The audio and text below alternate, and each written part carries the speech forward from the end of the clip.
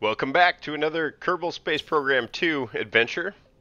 I'm not going to apologize for this one being late, because I feel like I apologize every video for being late. Well, my goal was a video a month, and obviously it's been 4 months since my last KSP2 video. But to be perfectly honest, I was just totally burned out with the problems in the game, and I needed to step away.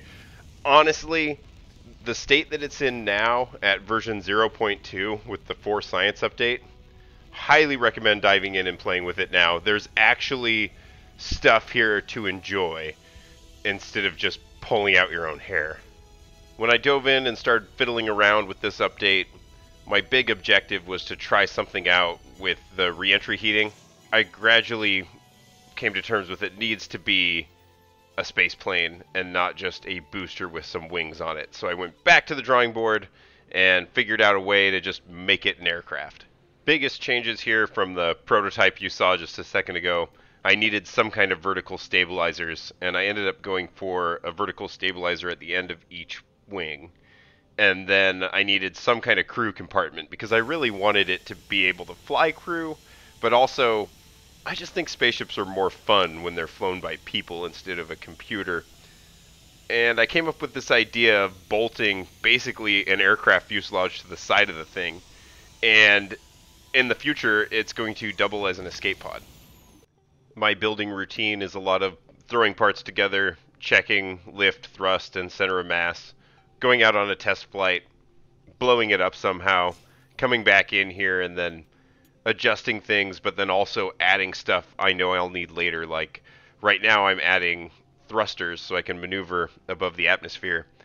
But spoiler alert, this ends up being way too little thrusters. I'm just not used to how wimpy they are in this game. Right now in development, I'm testing the ability to take off and land. It takes off the runway like a feather. It seems lighter than air. During landing, though, I noticed something interesting. One of my landing gears looked like it was totally bent sideways or was going to pop right off. And I checked it in the builder, and sure enough, it was all just very slightly askew when I attached it. So I'm not sure how that happened, but it's a miracle these Kerbals didn't die. Technically, that passed my takeoff and landing test, but especially with the weird landing gear thing and then having to reattach the landing gear, had to test it again. Thankfully, it flawlessly passed the next test. At this point, I was just kind of flying around and seeing what it could handle, and I decided to make a go at the island runway. Well, of course, I've been short fueling the tanks that are on here. It can hold a ton of rocket fuel, but that's not what I want to test. I want to test how well it flies when it's pretty much empty.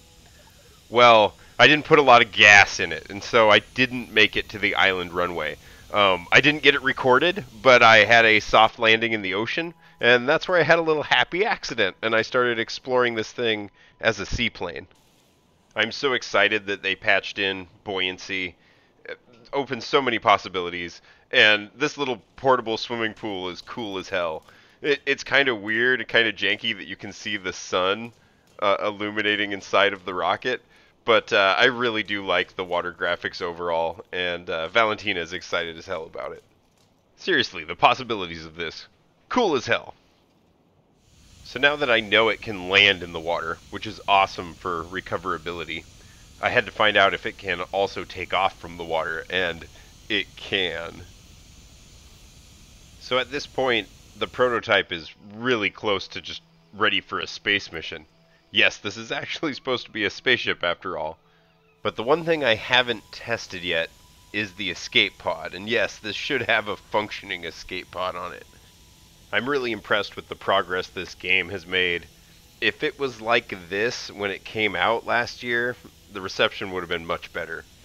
I don't really know the details with licensing and whatnot, but if they could have released early access 40 or 50 bucks and included the original KSP with it, like as a concession, this isn't ready yet.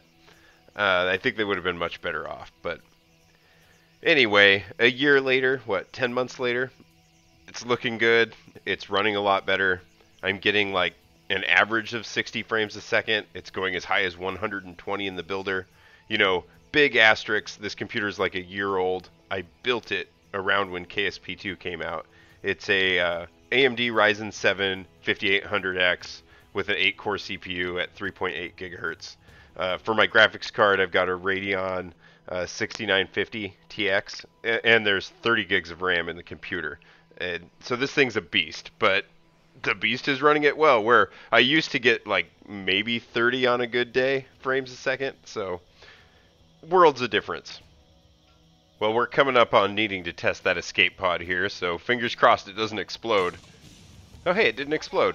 Ooh, ooh, ooh. Alright, I'm counting that as it works. Yeah, that works. Nicely done. Alright, so I have an escape pod, and the way I designed it, this should also be a good escape pod if it needs to sit in orbit and wait for somebody to rescue it. Well, now it's time to strap this plane to a rocket and fire it off into space and hopefully deliver the first module of the space station. That's my goal. I'm going to try to build an LKO space station using only this launch vehicle, and the first stage, at least, on this thing will eventually be made to be reusable, but right now it just needs to get the thing into space and prove that it works. I'm loving this complete removal of the wiggly noodly rockets. I was kind of with the developers on that one, honestly, where part of the personality of Kerbal is that things go a little spaghetti sometimes.